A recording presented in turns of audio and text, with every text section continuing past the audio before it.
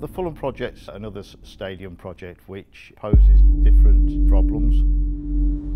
If you haven't got the right people on the project, then health and safety measures can be sometimes overlooked. So I think when people know that you've got Severfield on the job, when it comes to erecting steelwork, we're the front runners, and Severfield UK are going to be one of the best people on the job.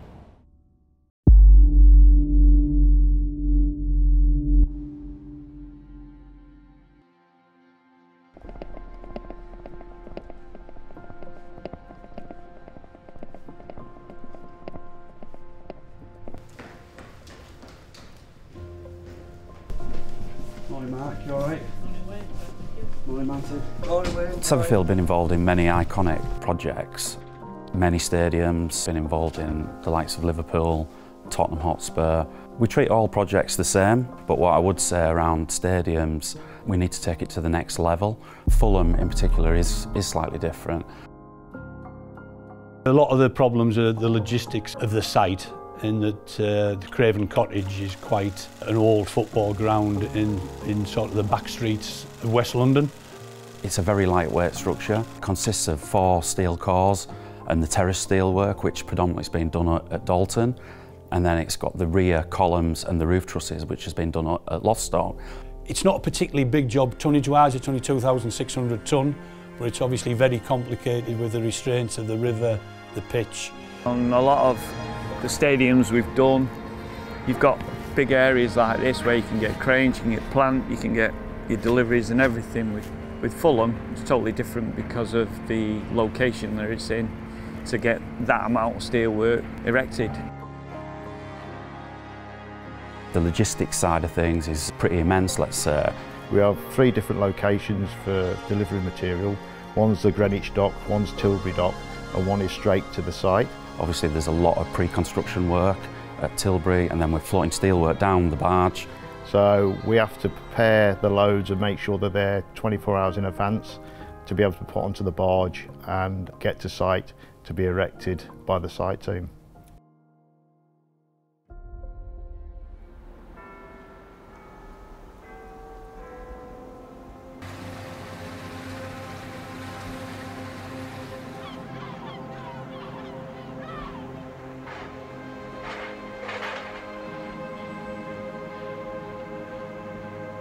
Where we are at the moment, Tilbury, we're pretty much at the beginning of the River Thames, and the Fulham is all the way upriver past pretty much every bridge on the Thames. So in terms of towing to sites, we have to navigate past every bridge along that route. There's 2 things really when planning something like this for a barge. One is the passage itself, in which we do navigational risk assessments. We develop passage plans, which are specific documents which monitor the tide height and the timings that this tow needs to get to each bridge to make sure we've got enough underkill clearance and enough overhead clearance as well. As you can appreciate, that's a moving datum. The Thames is constantly ebbing and flowing. You get 2 high tides, 2 low tides a day. This tow will take about 5 hours to get to site once it gets round to Tower Bridge.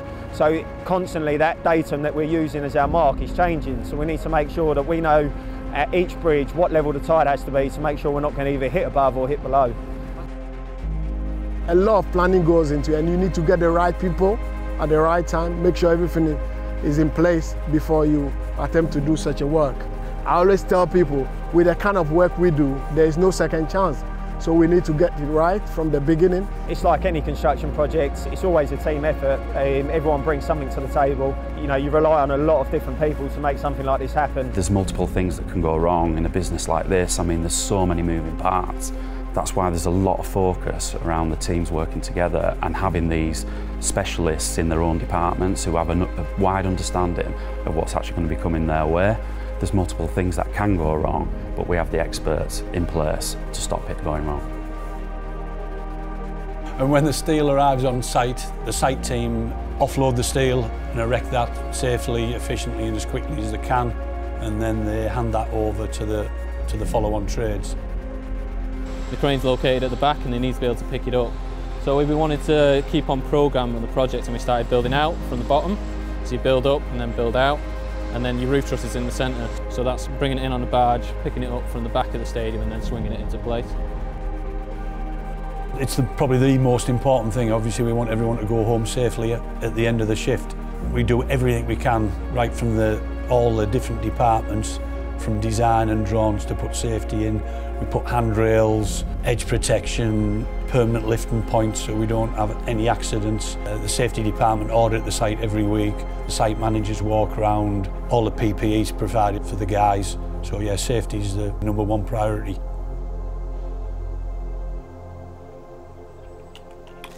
Fulham in the white shirts kick off against Bristol Rovers.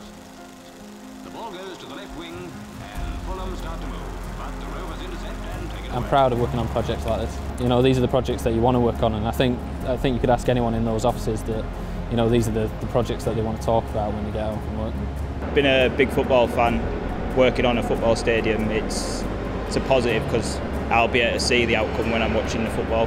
Put it on, my missus don't like it. I put it on telly today, look, you can see where we're building, you know what I mean, that's what we're doing that there, so it is quite good, you know what I mean, it is. It's good that when you work on prestigious jobs, and it's nice working on complicated jobs. I think you get a bit more satisfaction out of such things as a stadium and large bridges and complex structures. From a safety point of view, I find joy every time we complete a project. No one gets hurt, no one gets injured. That's my fulfillment.